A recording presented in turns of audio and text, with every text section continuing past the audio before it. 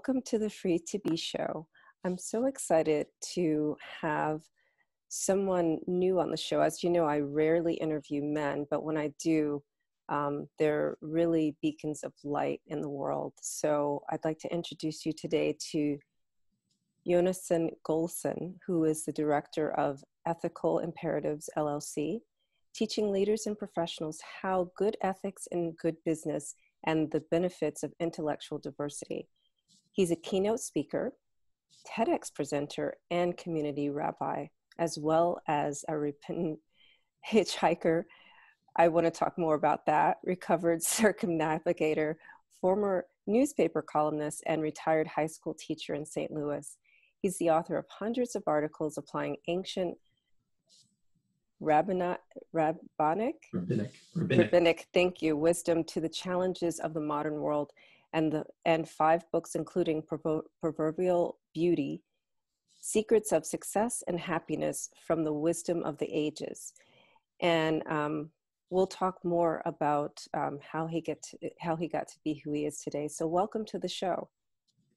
Thank you, Cordelia. You've already set the bar pretty high, calling me a beacon of light. I'm going to have to try and live up to that. Well, that was just my impression when we first met. So let's talk about that a little bit. We met on the Humans First call. So how did you get involved in that community? That's a good question. Often I find myself with connections and not quite sure how I got there. I think in this case, I gave my TED Talk last summer in Colorado Springs, and I met Heather Younger, who shared the stage with me. And Heather is a part of the Humans First community, so I think that was probably the way that I made that connection. That makes sense, yeah, and definitely she's a beacon of light. So, okay, tell me about this hitchhiker thing. What is that about? Yeah. For some reason, that's where everybody wants to start, huh? Well, I went to the University of California for college, studied English literature, and liked it very much. Just the problem with studying English is the problem that many college students face when they graduate. What am I going to do now? Yeah. And so I had always wanted to write.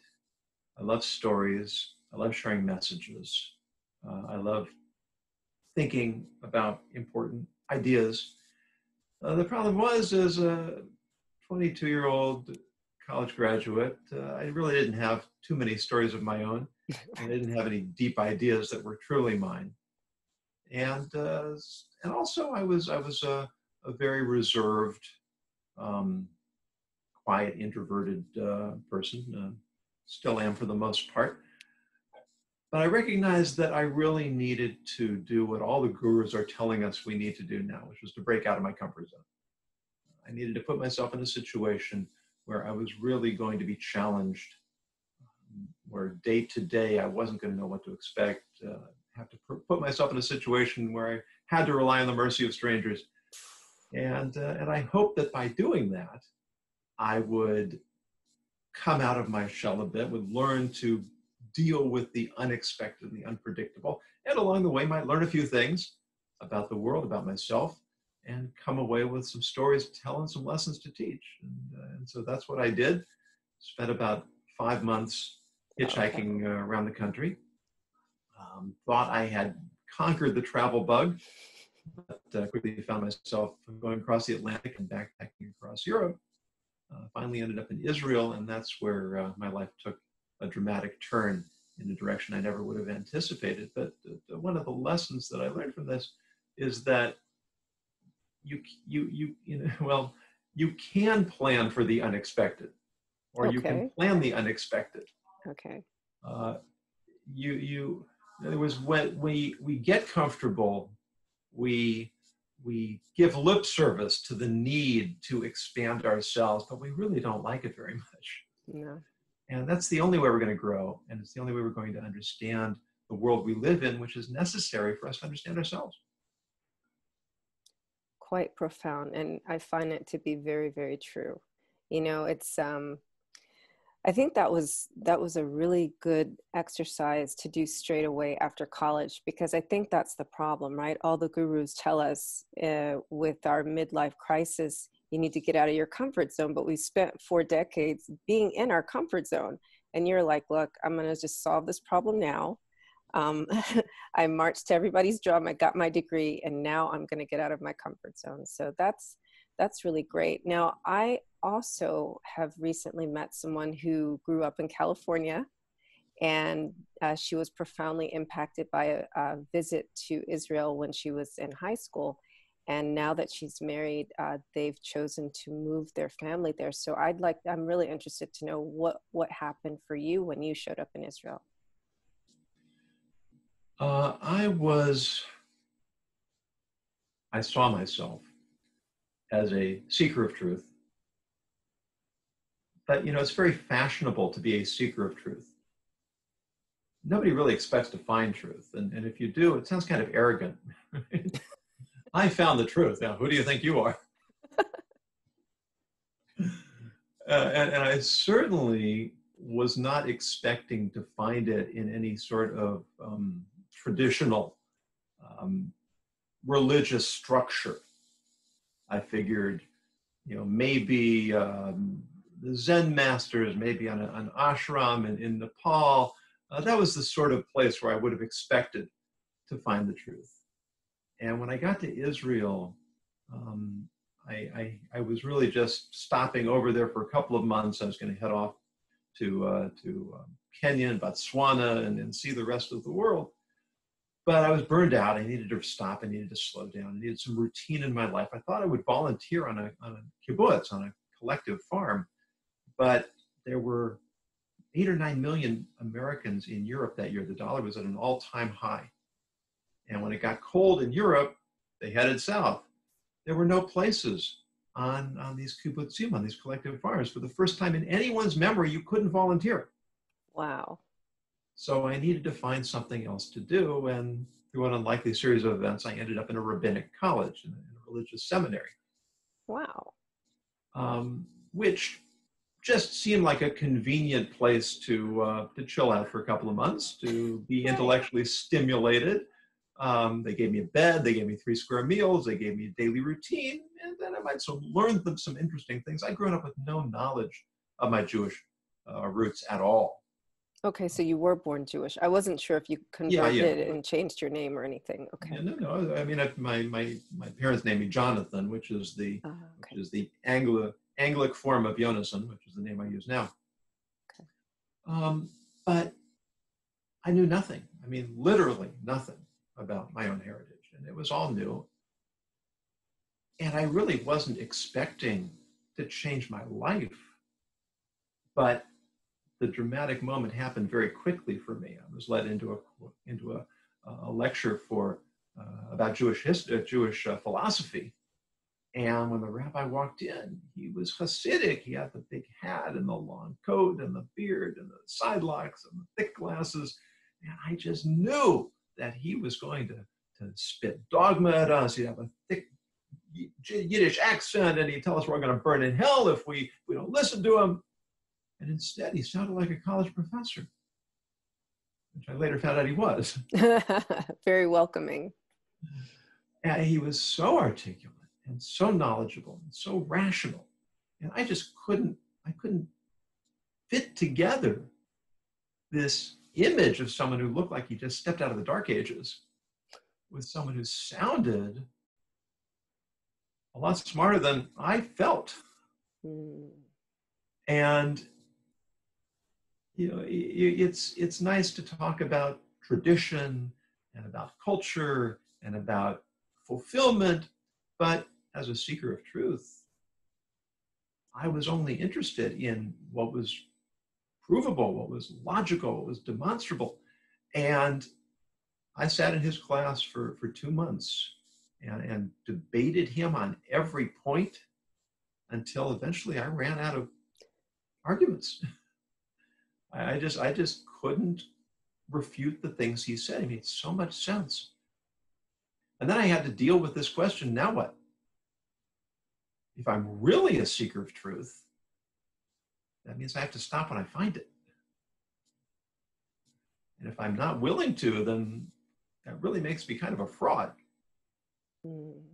And so I really had to go through a kind of agonizing reappraisal where I was willing to look at a whole theological discipline that never would I have guessed would have anything to offer me. And I made the commitment to change the course of my life because I felt this is truth. And this is something to which I need to commit myself. And so I ended up spending 9 years in Israel. I met my wife. We had our first 2 children. I became a rabbi. And from there, I started off on a career in Jewish education for 23 years. I love that story. You know, what I heard was, despite your initial judgment of him, you knew that you were there for the purpose of filling up your heart, even though your mind kept trying to filter. Your mind kept trying to block, but then your heart prevailed. And so there it is. You did become the beacon of light. See? And it actually works both ways. In other words, the heart and the mind have a very peculiar relationship. Indeed. That the heart tries to seduce the mind, and the mind tries to seduce the heart.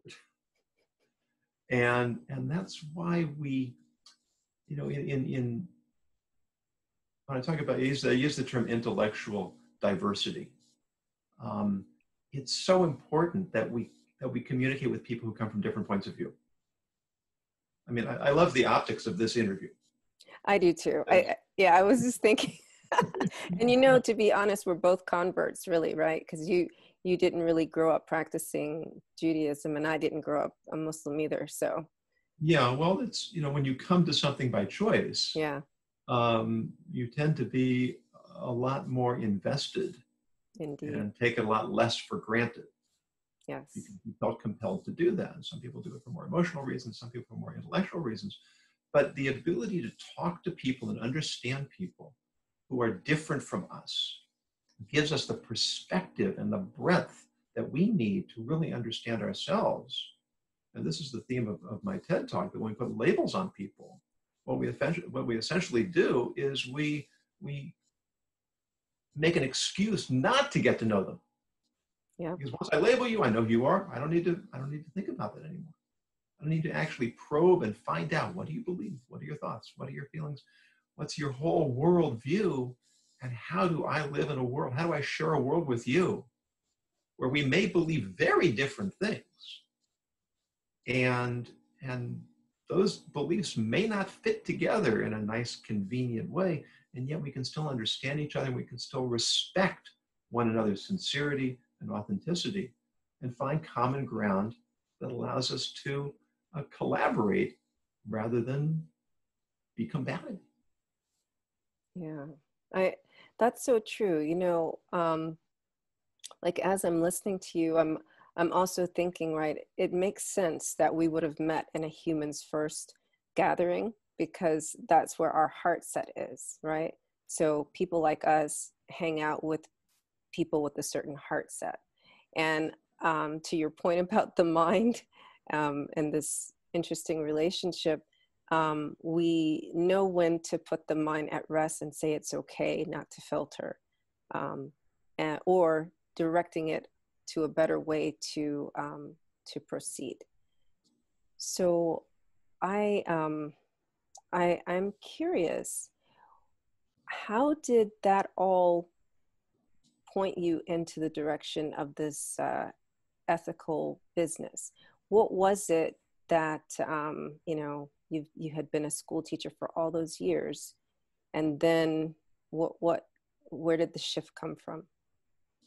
Well, it was a little bit like the story of graduating from college. Mm.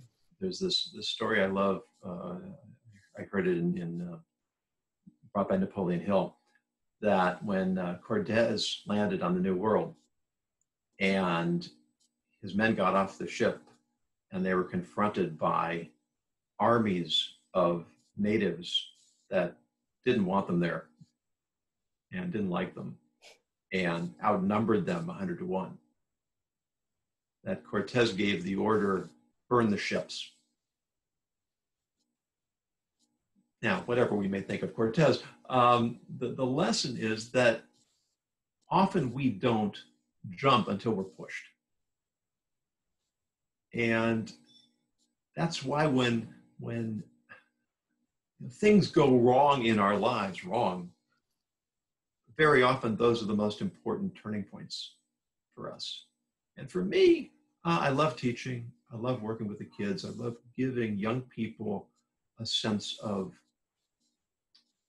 structure, moral structure, intellectual structure, helping them recognize what are real values, how to balance a 3,000-year-old tradition that superficially seems like it's coming from another time and another place with life in the modern world.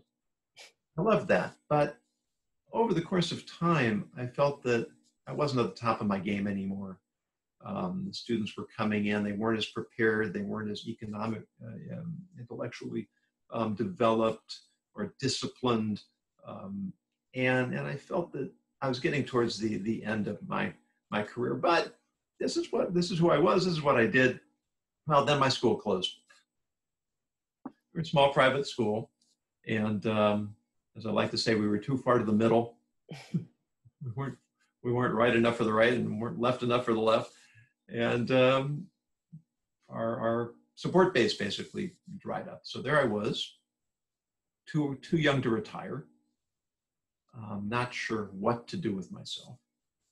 And I wanted to take the essence of Jewish tradition and distill it into a presentation that emphasizes the universal values that are relevant to all of us, and put it in a package that would be attractive to professionals, to people in the wider world.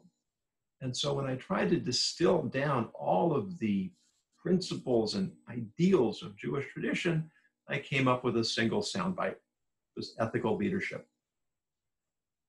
And it was at that point that I decided to embark on a career in speaking and teaching adults, training, programs. I think that I can make the case, we can make the case, that ethics underlies everything else. It's a view of ourselves as having a duty to the world we live in, having a responsibility to others, and especially now, everything that's going on in the world right now, there is this focus on my rights. And when we focus on our rights, we are going to be butting heads all the time. But if I'm focused on my responsibility, which means I'm looking out for your rights and you're looking out for my rights, now we're always going to be in concert with one another. Because we're always looking, how can I contribute? How can I watch out for someone else? How can I take responsibility for my contribution to society at large? It applies in our families, it applies in our communities, it applies in politics, it applies in business. And that's the message that I have been trying to articulate since I left the classroom and moved into the larger classroom of the professional world.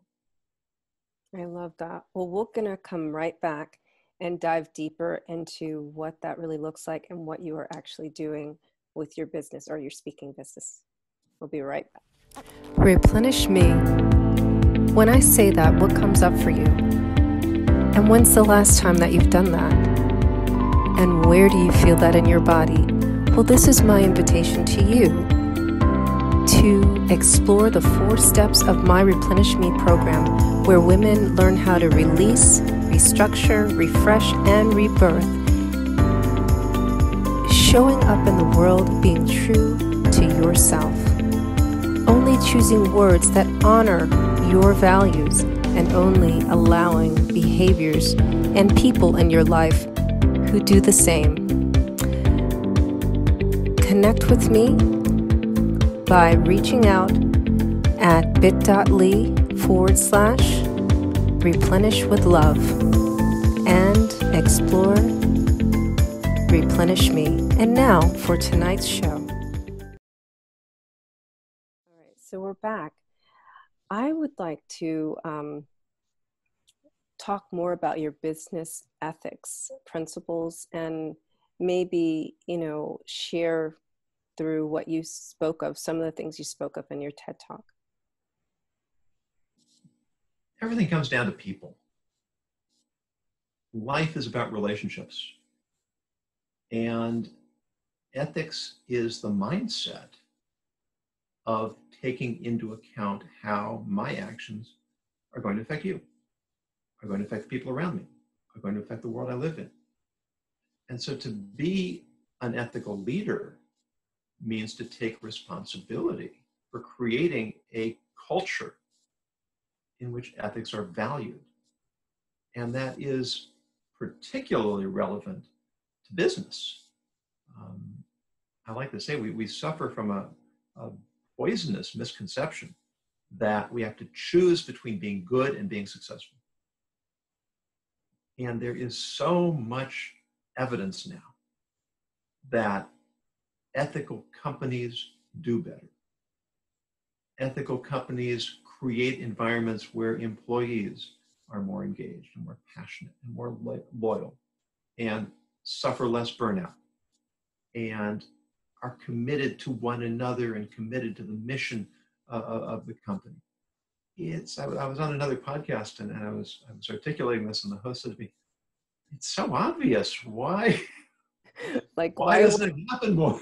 Right. Why didn't we do this all along? And it really gets into those two parts of our brain, the amygdala and the frontal lobe are just like the head and the heart are in battled with one another. Well, the brain's also embattled with itself, because those short-term goals, that immediate gratification, that superficial view of what do I want now, is always going to be at odds with our more mature,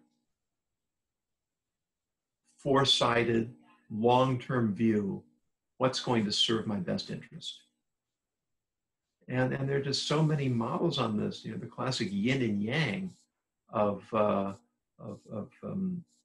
Asian philosophy, which really is almost identical to the Jewish model. It uses different terminologies, but the yin is feminine, and it's passive, and it's flexible, and it's mature, and it's internal. And the yang is masculine and active and firm and youthful and external. And we all have both. In other words, a man has a feminine side, a woman has a masculine side. And every one of us is a different balance between the two.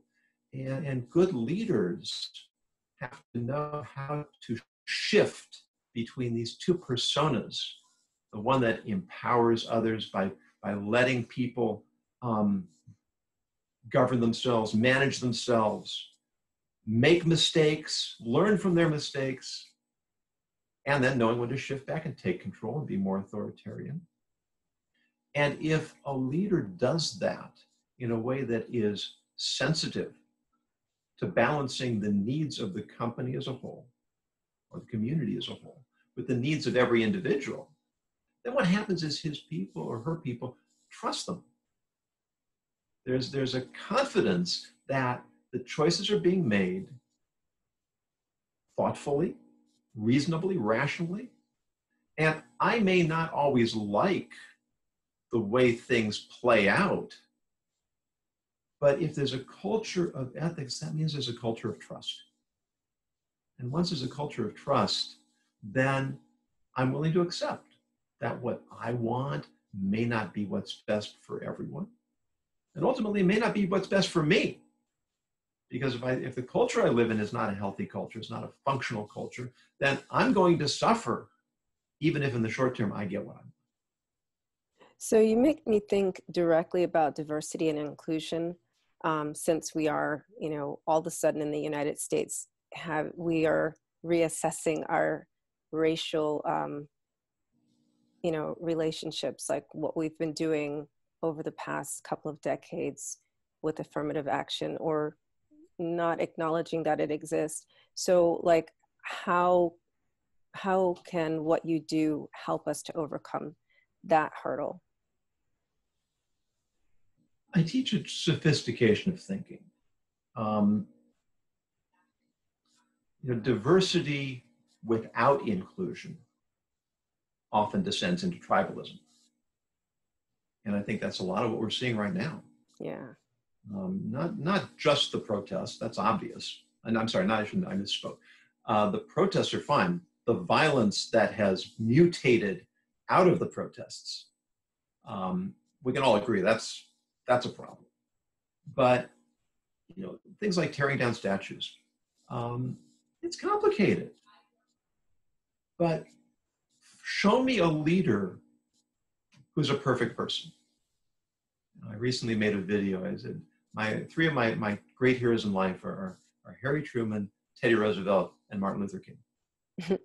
So Harry Truman, after he died, they found anti-Semitic comments that he had written in his personal diary. And Teddy Roosevelt, he advocated eugenics, forced sterilization. And Martin Luther King was a notorious womanizer. We don't give successful people or people who do good things a pass because they did good things, but we also don't negate the good things they did because they had checkered lives. Because the truth is, we all make mistakes. And we're all affected by our environment. And to be able to see, Judaism teaches, judge the whole person. Recognize that people are complicated and people have their dark sides and people are products of their environments and they absorb values growing up and they may not easily divest themselves. And if you live in an age where slavery is the norm, how can you judge a person by standards 250 years later? Say, well, they should have known better. I agree with you. It's funny that you say that, and like talking about optics, this is going to be a really interesting conversation just now. So I went to Mississippi, Biloxi, like a couple of years ago, and I was talking to my Uber driver, and we passed this exit where we could go see Jefferson Davis's mansion, and I was like, "Oh wow, that's here?" And he was like, "Yeah." I was like, "Oh, it's too bad I don't have enough time to see that." And he was like, because he's a white guy from Florida, he's like, "Wait, why would you go see that?" It's part of American history. And, okay, yeah, so he was the president of the Confederacy, but that is part of American history. And to be fair, his wife actually offered to bring her dressmaker from DC, who was a Black woman, a free Black woman. Obviously, that Black woman denied. She was like, "Nope, not going to the South, not happening." But, the point of it is, it's like she was going to still pay her. You understand? And although it is a symbol, it could be a symbol of oppression, it's also a symbol of, the good, bad, and the ugly, right? It is what it is. Show me a nation that doesn't have any faults, and that's just humanity. It is what it is. In Islam, we do work towards purifying our souls, but we recognize that as you're going through that purification process, you will, what Christians would call, backslide a little bit because of the imperfection of your humanness, right? But it's all about the personal responsibility to work towards it. It's never about, this is where what you said about looking at the person as a whole, it's the same concept, so it's like, just accept that person for who they are and, in front of you now, and that's it. So once we can just see people for who they are, and just recognize that as long as we're all working towards being responsible for ourselves and being part of the healing and being part of the solution, that's all we can really do. And so that's what I love about everything you've said and about, your viewpoint of bringing ethics into business and, you know, encouraging, I guess, on some level, would you say businesses to move towards social entrepreneurism? Can you define that for me? Okay, so a lot of like millennials, even my own company, they will find a cause that their heart is aligned with, and like a portion of their proceeds will go to that cause. So their whole focus of their business is to make enough money to stop poverty, or to, you know, work for gender equality or something like this. Yeah, well, this is the idea that made Simon Sinek famous, and deservedly so. I mean, he took an old idea and he just framed it in a way that everybody gets right away. The genius of simplicity in his presentation is, I wish I would have thought of. But you did. You are. That's the whole model of your business. Well, sure. The idea of find your why. He said, your why, the why of a business has to be something more than let's make money. Otherwise, you're just taking up space. And you know, I recently got around to finally reading Jim Collins' classic, Good to Great. And he profiles these businesses where there was a vision that was more than let's make money. Let's do something extraordinary. Let's create something that serves people. Let's create a system, a structure, an organization that will give people jobs and allow them to live lives that they find fulfilling. And it's not either or, it's and. Because when you wake up in the morning, and you know, we probably all had jobs at some point in our lives where we dreaded going to those jobs. My first job as a kid, 16 years old, scooping ice cream. And I hated it. I lost your video. Oh, how could you hate that? Couldn't you like eat the ice cream? I could, but that kind of gets old after a while. I got out of school early, so I typically worked a shift from 1 to I think 6. And so it was a lot of hours, so I was making at the time what was okay money. But there wasn't much business. I was there by myself. And it was just dull. I didn't feel like I was really doing anything of consequence. Mm. And you know, if employees come to work and they don't feel that they matter, or their job matters, or that they're appreciated, or that they're recognized, or that they have any kind of camaraderie with the people they work with, that creates a toxic environment. When nobody wants to be there and nobody believes in a mission, and everybody's sort of looking around for something better, people aren't going to be efficient, they're not going to be productive, they're certainly not going to be loyal.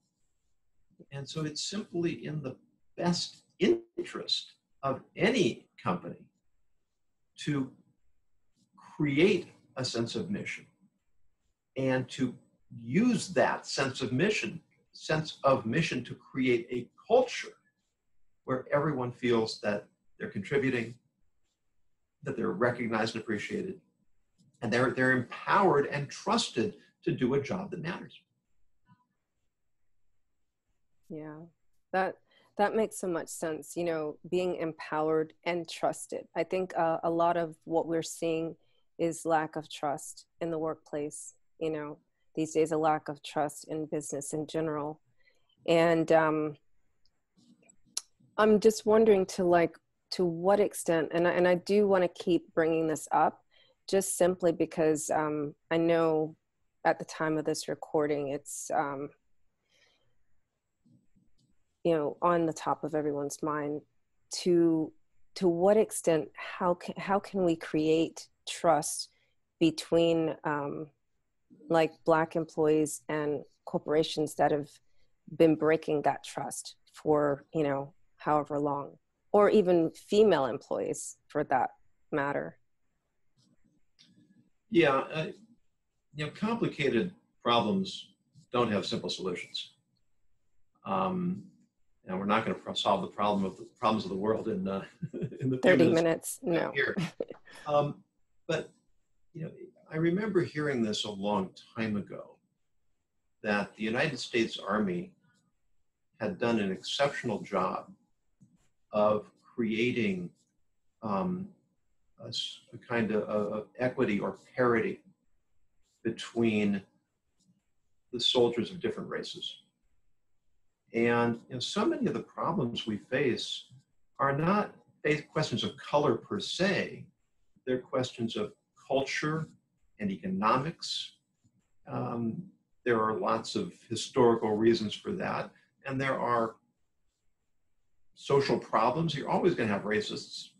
It's just human nature. We don't like it. Most of us have certain biases of our own, whether we're aware of them or not.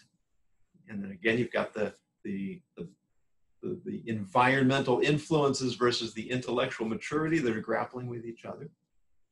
But what I remember learning that the Army did is it had a system of remediation, where when people of disadvantaged backgrounds came in, that there were programs to bring them up to speed.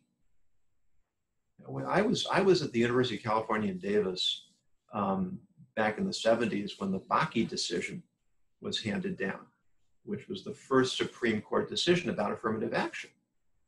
And I remember how it just kind of muddied the waters by saying, well, you can't have quotas, but you ought to have something. Well, it's true. Yeah. I mean, now you've got this problem with Harvard and the Asian students. On the one hand, why should I be excluded when I'm qualified to go because I'm not the right race? On the other hand, why should, how can you not have a university culture where you have a diverse mix of students? Because that itself is an educational value. It is, yeah. And on the other hand, you can't admit people who are not equipped to succeed. This is what happened in the early days of affirmative action, is we'll make space for people because of their color, their race. We'll let them in, and then they'll fail because they don't have the skills to be able to succeed, and we're not helping them with those. So I really, and I'm sorry, I just have to say this, I hate this term systemic racism. I think that if we were a systemically racist society, we wouldn't have had a two-term Black president, we wouldn't have Supreme Court justices, we wouldn't have Black college presidents and congressmen and entertainers. It doesn't mean there isn't racism, but the system itself is not designed to be racist. The system, however, is not being used to address the problems of racism in an effective way. And that's where we need to be honest with ourselves. It's hard work. When something's broken, it's a lot harder to fix it than it is to keep it from breaking in the first place. Yeah, I see your point. I mean, actually, the system is designed to protect the interest of white males, and that's an economic thing. I agree. So that's why people call it systemic racism. But I see your point.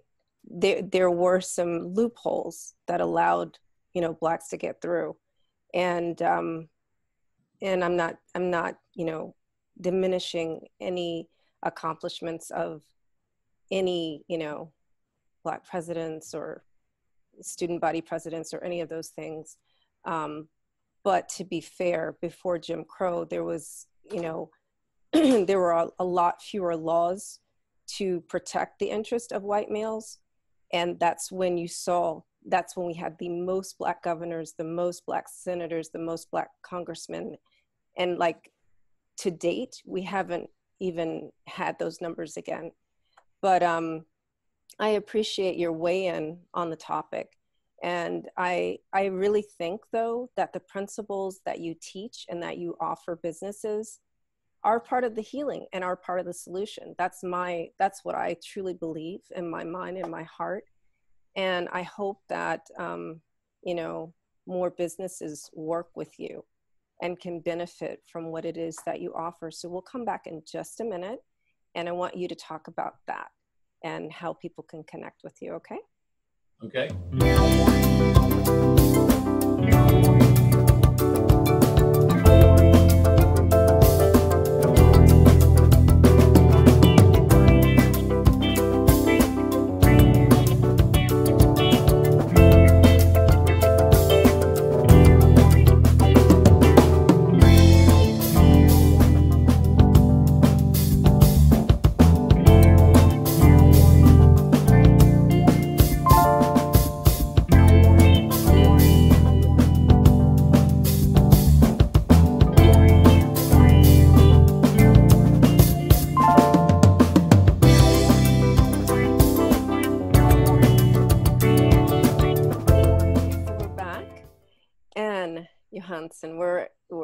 Yonason, we're to the end.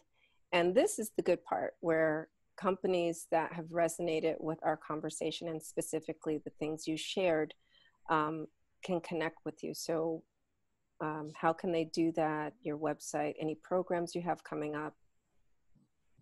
My website is my name, Yonason Goldson, which is a little hard to spell, but you can find it, I'm sure, in the show notes. YonasonGoldson.com, and you can also look me up on LinkedIn, where I'm very active. A little bit on the other social media platforms, but LinkedIn's where I spend most of my time. And since I started my keynoting business, I've been speaking primarily to professional associations. But certainly that was really a business decision. You know, when you've been a teacher for 23 years, starting a business is pretty intimidating. And it's a long learning curve. So I'm really looking at this point to start working with more corporate clients, because I think that it's really what we've been talking about.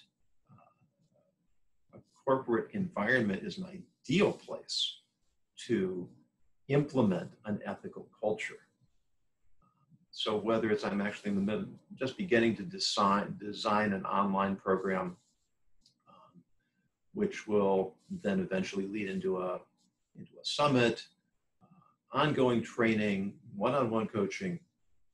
I'm certainly happy to have a conversation to see how I can serve the needs of anyone who recognizes that there is room for improvement, and there always is, to be more ethically aware and to create a culture where we prosper, we succeed, and we're energized and enthusiastic and passionate, not just the people at the top or the decision makers, but every strata within an organization, to create that sense of team and partnership and empowerment and engagement and purpose. It's the ultimate win-win.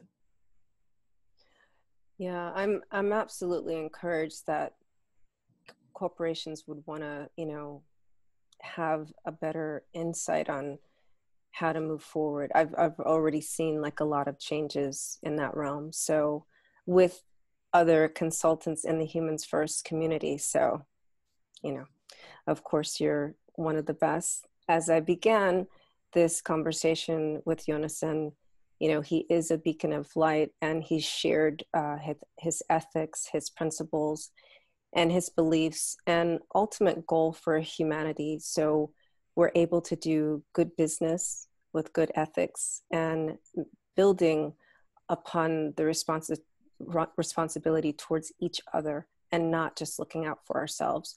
So I want to thank you for being here today.